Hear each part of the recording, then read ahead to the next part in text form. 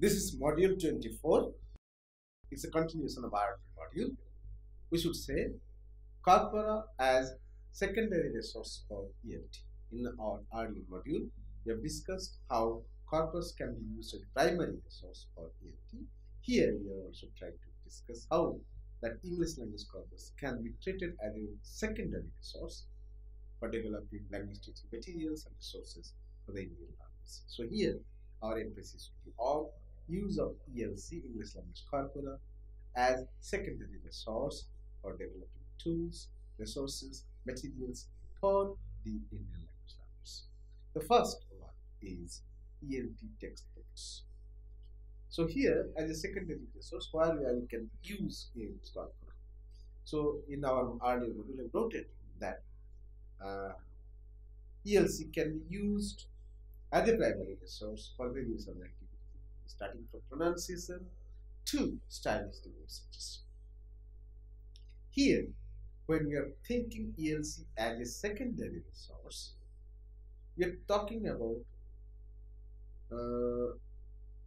utilizing data, examples, and information from the ELC for preparing the ELT textbooks, designing or making syllabuses for ELT courses, writing new types of grammar books, reference text materials, developing term databases, good English dictionaries, idiom databases, phrase databases, proverb databases, and sample texts.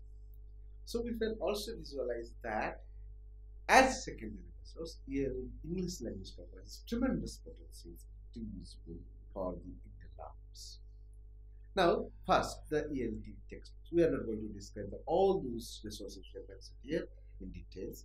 We will focus here how we can use them in ELT textbooks.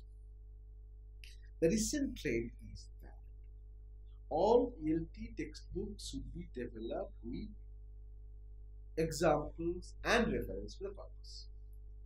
As I have already noted that in earlier days, when traditional ELT methods developed textbooks, they had their resources, their information, mostly intuitive or mostly from some Bible studies. The examples which are presented to the learners, the word list which are presented to the learners, the pronunciations which are presented to the learners, the other usage patterns and variation information which are presented to the learners are mostly collected intuitively or in small lexical databases or text databases. So in our mind, these are not most reliable or authentic. Now, we are claiming that all the text materials, ELT text materials, need to be developed with data and information from ELC. So, when you look at the language, it is said that language looks different when you look at them at a lot at once. That means when we have a large number of data with us, we can find out what are the important things, what are the important resources, what are the important items, what are the important elements that should go in the teaching of ELT. So while we keep in mind what are the basic requirements of ELT learners, that is one side, so that we can prepare textbooks accordingly. The reverse, we also need to find out what is most recurrent, most frequent, most common, or most used in English grammar. So those materials also need to be considered to be included into the ELT textbooks. So the argument is very simple. We want a kind of textbooks which are made with examples, with data, with information from corpus. Obviously, this has tremendously more advantages for the learners. First, it gives the learners a kind of confidence that what we are learning is actually being used by the native people. Second thing, if we learn those things, we will be more or less at par with the native people, because we also learn the patterns of the use, the modes of using those things, and we are sufficiently enriched with the most recent data and usage-based information that is required to gather mastery in the language. So one can be specific in choice of words, in choice of lexical stock, in choice of grammar, and all those things. An important thing we can also see is that suppose we are trying to teach those sentence constructions types to the learners. So it is always better that if our textbook contains those frequent sentence patterns which are observed in the use of the native English speakers. What are more frequent constructions in the English language corpus can be included in the textbooks. We can revise the textbooks. We can update the textbooks with new set of information, new set of data from the English language corpus to upgrade, to supplement the existing knowledge base. So here the argument is very simple, that take as much of data from the raw corpus or English language corpus, uses this data, and supplement, change, revise, or make new textbooks to the learners, for the learners, so that they are more updated, more equipped, and more empowered with a new set of resources to learn the language. Next, ELC based or ELC based dictionary for the learners. We all agree that in cases of ELT, we need to have certain dictionaries in the form of word books at least, where the ELT learners can easily refer to those dictionaries, find out the words, their meanings, their pronunciation, the spelling, and all other relevant information to be used for their learning. But normally what happens, the dictionaries which are given to the learners, we call it a learner dictionary, or table dictionary, or pocket dictionary, or school dictionary, or column dictionary, to the learner normally they actually refer to those dictionaries to empower themselves to learn our various usages.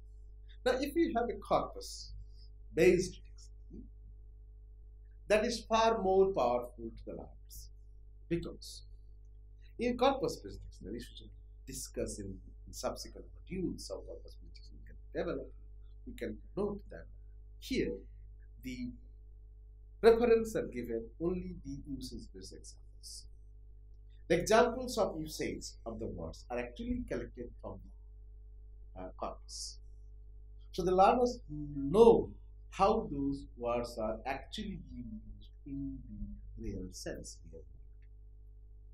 Also, their basic senses, sense denotations, is also collected from the corpus. The most frequent sense which are captured in the corpus are naturally produced in the dictionary. So, not only the meaning, not the usage, and all other things, the corpus-based dictionaries are highly useful for the learners who are learning English. So, what happens? What are the basic advantages of this dictionary? It includes the most frequently used English words collected from the ELT. So, usually contains the most frequently used words, say 5,000 most frequently used words. So the learners have a kind of confidence that if we can learn those 5,000 words, perhaps they are far better equipped to deal with the language, to use the language in different ways, and to interact, to communicate in a far better way. Second, words collected from ELC will be stored in an alphabetical order, so they can clear an idea, also frequency information, so they can identify which words are more frequent and which are entitled to be included in this thing. Each word will include at least 10 examples of their sense variations collected. So primarily three things are addressed: most frequently used words, words are arranged in alphabetical words, and the basic primary senses, primary 10 senses at least, are produced to the learners so that they know how to do that, how to use them, how to assimilate them, and how to make them more equipped with new set of data, new language, new information, which is recurrent, frequent, common, and used in vogue among the English language speakers. Here I am giving you an example to show how the sense variations of word need to be learned by the learners. These are examples taken from the British National Corpus to show that how a particular word can have 5 different meanings or different senses, and ELT learner must learn all those things to have certain amount of mastery in the sense variations of words in English. The word is here deliver. The lady has delivered a girl child at the hospital. The teacher has delivered a fine lecture in the class. The courier boy has delivered the packet in the afternoon. The leader has delivered a long talk at the rally. And the bowler delivered a googly at the left-hander in the first over. If you look at these 5 examples, which are taken from the English language corpus, clearly show that the word deliver has been used in 5 different senses. So as a learner, English language learner, we need to have all the senses presented in the dictionary. So dictionary will have all the words as well as their sense variations, usages. So what happens? A conceptual frame, if we formulate, if we refer to the figure 2 here, you can find out that in cases there are several rules embedding into those usages. The rule 1 is, if that word belongs to the domains of medical science, it usually refers to the sense of giving birth of a child. But in cases of rule 2, if it is a discourse is classroom discourse, it refers to teach something to the learners. Rule 3 is, if it is a mass rally or public rally or political rally, then it refers to speak to a public in a gathering. Rule 4 says, if it is a courier service, then it to carry or to give something is the basic sense of the word delivery. And 5, if the domain is cricket, a kind of play, a game, then it will be to throw a ball to the batsman in a different way. So what we find here is that the term has a broad conceptual net or frame where you can find out it has 5 different broad senses based on the discourse structure or discourse domain, and everywhere it has a different meaning. So all those information will be captured in the text and presented to the learners, so the learners are better trained, better equipped with the usage variations and dictionary meaning of the words. So many synonymous words can come in the corpus, and it becomes important for us to capture those sense variations, to capture the meaning variations, usage variations. So to empower the learners how they can excel in use of English. So the basic argument is that English language corpus can be a very good source for developing usage-based dictionary that has ready help or can be quickly, easily usable by the English language learners. And it has several pedagogical but after that, there is also, if we are talking about dictionary of words which are most frequently used and usage-based, to be given to the ELT students. But we always know that it is not only the words and their meanings and their usages that actually determine the efficiency or skill or mastery of the language. It is always noted that you get mastery over the language when you are very well equipped to use set expressions like idioms, phrasal verbs, proverbs, as well as very elegant in use of those rare group verbs, uh, appropriate prepositions, even slang. So what we say that using those set expressions, frozen forms, and phrasal verbs are more important to have good clarity, good mastery of the language. But what happens in cases of ELT courses? We hardly pay much attention to them. So here we argue that if we can develop a good dictionary of set expressions, phrases, idiomatic expressions, proverbial expressions, even slangs also, then they can be very useful for ELT learners, particularly those advanced learners can use those materials. Here I can give you a list where I have shown that how these most people used English terms, idiomatic expressions and proverbial expressions can have translational equivalents from various Indian languages, and that can be part of the vocabulary or part of the training module. Here I'll give you the list, but before that, what we can do is that have a bilingual dictionary of something like that, a dictionary of set expressions, then we can have a kind of ready resource available to the learners.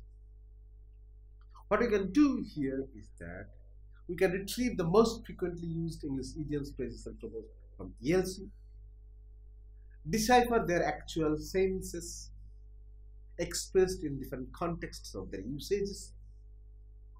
Then we can classify those senses in appropriate scheme of sense classification. Then we can find out the appropriate translation equivalents of those expressions, set expressions from different native languages, say Bangla, Hindi, Oriya, Tamil, Malayalam, or Konkani, or Marathi, or Gujarati, or some other languages.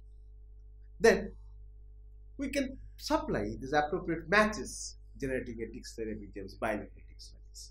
So what will happen? This would be a very ready resource to the learners. They can use directly or all the time refer to that. I'm going to give you an example from how I have developed one dictionary of English idioms and proverbs, and the translational equivalents are provided from Bangla and put together side by side with a bilingual, bidirectional idiomatic dictionary databases for machine learning and machine learning, as well as for ELT purposes. Here are some examples. Suppose here in English example we have got apples of one eye, apple of one's eye. So here we have a Bangla proverbial expressions also. A Bangla set phrase is called Chokher Moni. So setting crocodiles here can be have as an equivalent here Bangla Kumbhira Su Borjon Kora. To make a bedlam is Narak Guljar Kora. So blue blood is Nil Rakto, bolt from the blue Bina Vege Bantrapa. So this is a long example list which shows that it is very much possible to collect the set expressions, idioms, proverbs, and other properties, something like that, from English language corpus, process them, and generate translational equivalents from the target languages, and to produce that dictionary both in digital form, mostly preferably digital form, also printed form is also available if possible to the learners, so that learner can directly refer to those things and can empower themselves with more power or more stock of vocabulary and stock of set expressions, so that they can have good mastery of the language. Finally, we are talking about the ELT grammars. So as you know that when we are teaching grammars, we want to teach many things to the learners regarding the types of sentences, regarding the formation of sentences, the phrase structures of sentences, classifications of sentences based on form, based on meaning, based on content, and many other things. How sentences form, how clauses are embedded, how clauses are made, how phrases are assigned order, and all those things, as well as the constituent structures of the sentence, a lot of things. So what it happens that all the time we give some intuitive examples to the learners, and give a set of rules to the learners to learn it, to memorize it, to assimilate it, and to produce similar kind of constructs. Here our argument is that whenever we are trying to develop a new grammar, let this grammar be corpus based, because corpus provides new set of examples, new data, more authentic data, more reliable data, and we can have a new set of grammar.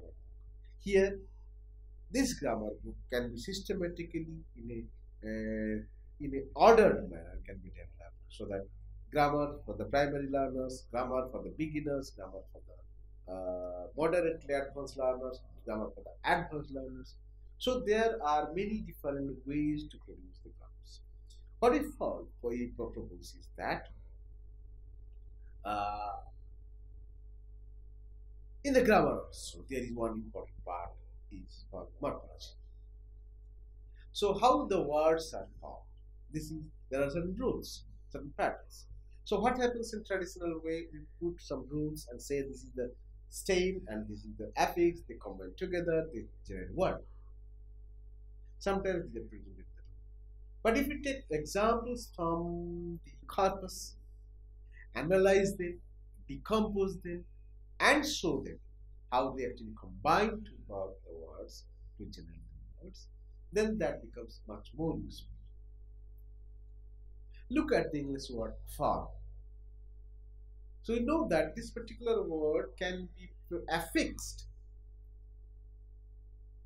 in many ways to generate more than 200 different forms. So it is not possible for a teacher to assemble, to produce all those things from his mind and produce to the learners.